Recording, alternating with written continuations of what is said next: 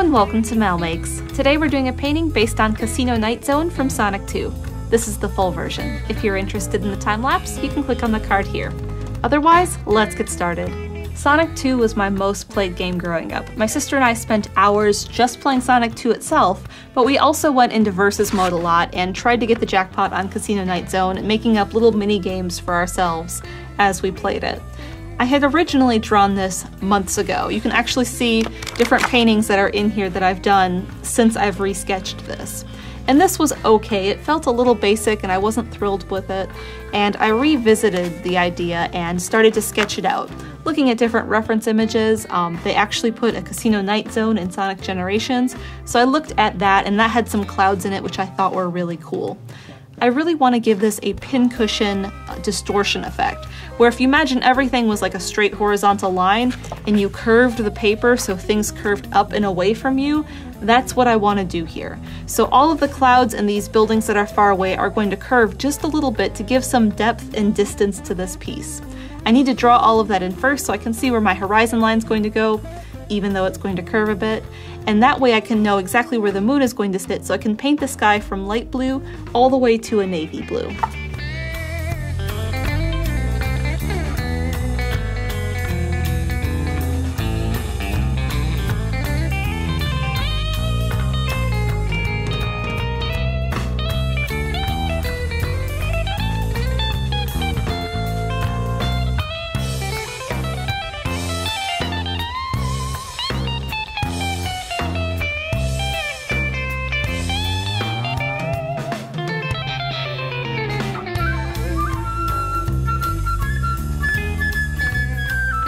Lately, I've found that I'm doing the sky twice. The first time to see exactly what I want to do, and then the second time to refine it. This time, the first time I did the sky, it was way too dark, a bit more saturated than I wanted, so I redid it with lighter colors and didn't get quite as dark towards the right side of the canvas. When it was dry, I drew in these curved lines to show exactly where the clouds are going. I'm trying to give this distortion to the space to make it look like it goes back even further where the moon is. So everything sits very low underneath the moon and then curves up towards the right side and just up a little bit on the left because there's not as much space here as there is over here. For the cloud itself, I'm going to be painting them a little like this. This was my test cloud, but it's too saturated. I didn't like it, so I'm adding a bit of burnt umber to all of my darkest colors to tone down that saturation so it's a bit more muted in color. I'm going to start with my middle to light blues, work my way into the dark purple. After it dries, add in the highlights on the side closest to the moon so I get that nice bright white for the clouds.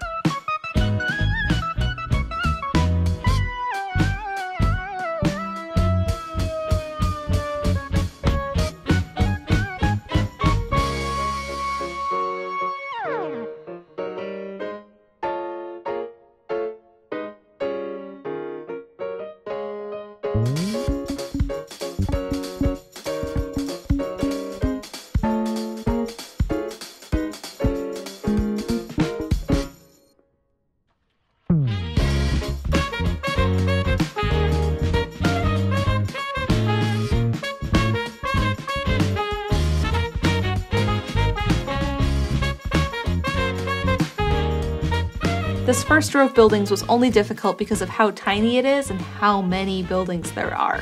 It wasn't technically difficult. I started by figuring out about where my perspective mark was going to be, my vanishing point, and everything goes up on the top line here and then down on the bottom. So I made this wedge and then it goes out again on this side. And then I started to draw all of these buildings, generally trying to keep them in that space. Some of them go a bit taller so it looks more like a natural city, or as natural as a city can be, and some of them are a bit shorter, just to have that variation of buildings. Then I started to paint them. There's 4 different color buildings, and some of them do like touch and get close to each other, but generally like no 2 buildings, like I didn't put 2 blue ones next to each other. So there's ultramarine blue, there's phthalo blue, there's violet, and there's also green. So those are the 4 colors I used. And I painted the tops of all those buildings with those colors. And then I added white and painted a little bit more down in the center, and then more white towards the base, and then even lighter colors towards the very bottom. So they look like they're glowing from all of the street lights. And then I took a paint marker and I started to fill in different windows, trying to vary up the shapes, the directions, which windows were lit up, which ones weren't. I might add some color yet to these lights here, especially down near the base where there would be like neon signs and street signs. Maybe some red lights on the tops of buildings or the antenna, just to make it look more natural instead of all white lights. Now in my sketch, I had a second row of these buildings that were a bit bigger, so there were less of them, but I'm not sure I want to do that yet. I'm going to be drawing in all of my larger buildings to see exactly where I want them to go and how much space I actually have, because my painting isn't exactly perfect for a ratio of where things are compared to my drawing. This is just a guideline of where things might go and how big they might be. So I need to draw all of the important buildings first to see if they fit, and then figure out exactly if I'm going to be doing the second row of buildings, how big it's going to be, and where it is. But while I'm working on that, I can also jump around and start to add other things in. Like if I want to add different color lights along the base of the first row, I can work on that too.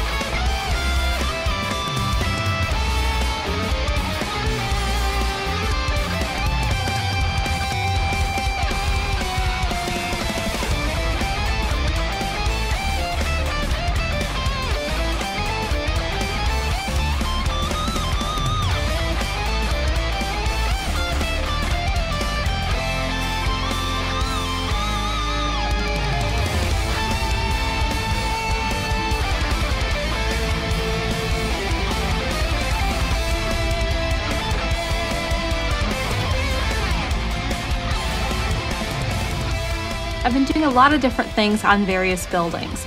After I finished the first row of buildings, it just felt kind of empty with all the other ones that have detail drawn in, so I did a second layer, making them taller because you can see more of them when they're closer, and they still get tiny and far away at my vanishing point and get big again towards the outside. I also started drawing in some of these detailed buildings and giving them some details and figuring out where they're going to be and the size they're going to be before I went and did all of the windows for these faraway ones. Doing the windows is really easy because I can use a paint marker and just start making circles or squares or whatever I'm doing. And I really want to get some of these big details finished because there's a lot of them and they have a lot of different things going on instead of sitting there with just a white paint marker putting dots for windows. So I'm going to leave those alone for now while I finish some of the big things. And when the big things dry, I can go back and work on doing those windows. Now I'm sticking with a lot of the same colors, the phthalo, the ultramarine, into some dioxazine purple for the violet buildings, just to keep the same color scheme. It's feeling very dreamscape and I really like that. I will be bringing in other colors because these are going to have red at the base and there'll be some red in some of these other detailed buildings, but I'm trying to keep the background similar in color scheme so they blend together and your eye gets drawn to the red parts or the yellow parts and all of the detail that's going to be here in the foreground.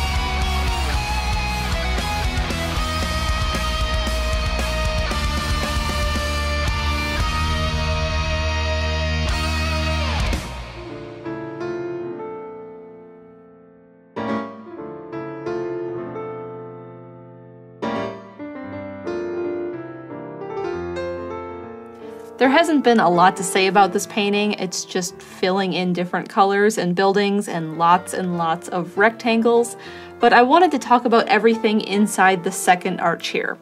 A few of the things outside the arch is I added in some blue-gray for the moon so it wasn't just this orb of white in the sky.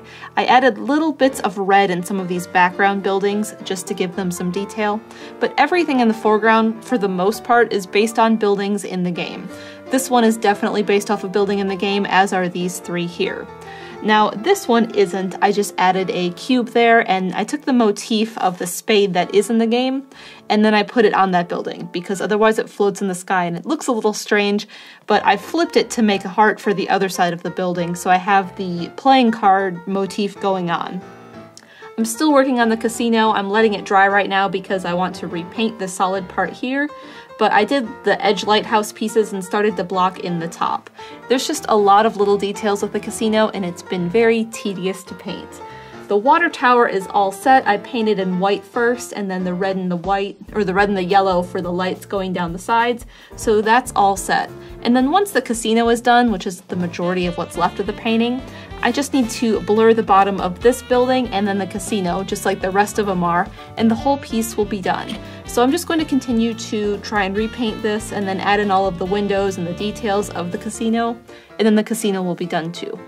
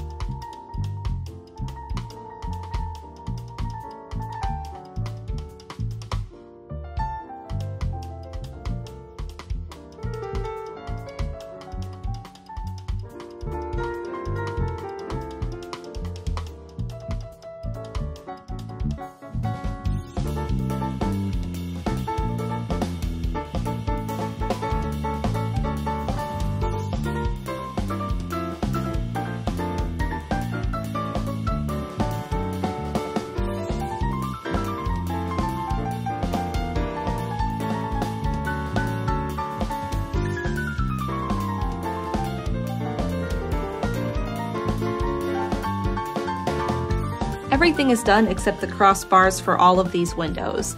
For the windows themselves, I did them this way first and I'm going to do the crossbars on top because it's really hard to do a gradient while you're avoiding something. So I just painted with the light ultramarine blue and then just got darker and darker towards the top of each window, and then I can just paint that crossbar on top.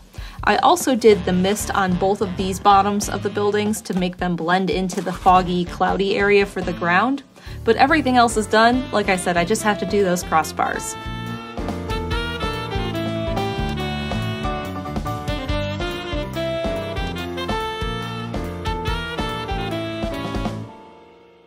And we're done! We have Casino Night Zone from Sonic the Hedgehog 2.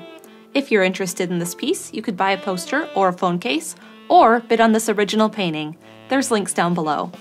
Also, consider supporting me on Patreon. You can find out more at supportmal.com.